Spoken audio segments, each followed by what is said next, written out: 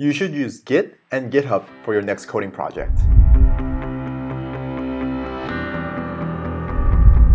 Welcome to another episode. Today we'll be talking about why you should be using Git and GitHub. First off, Git is a distributed version control system for tracking source code. On the other hand, GitHub is a web-based hosting service for Git. The first reason you should be using Git is for version control. Version controlling allows you to keep track of all your history. Think of it this way: if you're playing a game and your character hits a checkpoint and the character shortly after dies, the character doesn't actually have to start all over from the beginning. It actually restarts from where it left off, the last checkpoint. Committing your source code is exactly that. You're actually making commits, which are checkpoints. This allows you to actually experiment with different types of approaches. If something doesn't work out very well, you can just go back to your last commit or your last checkpoint and try this reapproach with something else. Number 2, using GitHub. You might be wondering why I say GitHub instead of the other competitors. So right now there are GitHub, Bitbucket, and GitLab. These are the 3 most popular web hosting services for Git.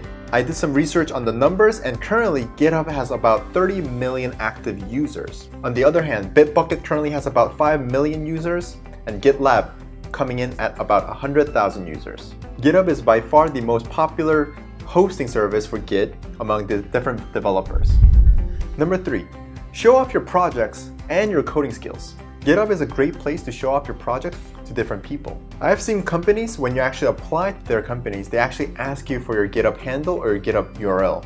They want to actually try to go in and see what kind of projects you have been working on in the past. This isn't the case for every single tech company, but I have seen that trend, and some companies that might hire you might actually look into your Git repository. If you haven't worked on any personal projects recently, I would even recommend just putting up your class projects that you worked on in the past. It might not be that impressive, but it's still something that you can show off to other people and actually talk about what kind of workflow, what kind of logic you put into it. Number 4, open source projects. On GitHub, you'll see so many companies hosting their open source projects. The list of companies range from Google, Facebook, Amazon, Microsoft, even Apple.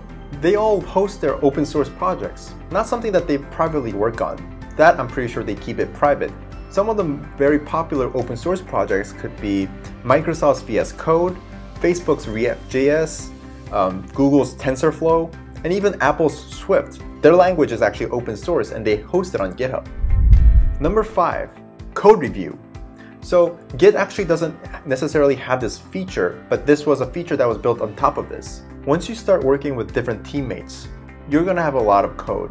And to keep a consistency and some kind of quality or a level of expectations in the project or the code, it's great to get a second eye from another developer that you're working with.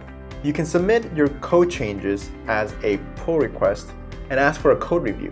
Then your peers can leave comments or some kind of suggestion based on the code quality. They might say, maybe you should change the name of this variable, maybe you should try to keep it consistent with the conventions of the language, the program, the project, company, the organization, whatever it is.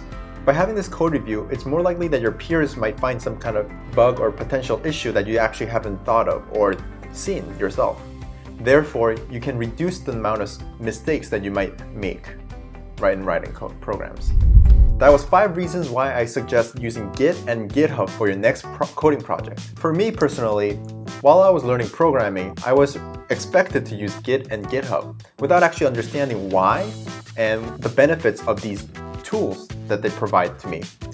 Now looking back, I completely understand why I should be using Git and GitHub, but it would have been much better and much more easier for me to understand how to use them and why that I should be using them. If you like this video, hit that subscribe and like button, and I'll see you in the next video.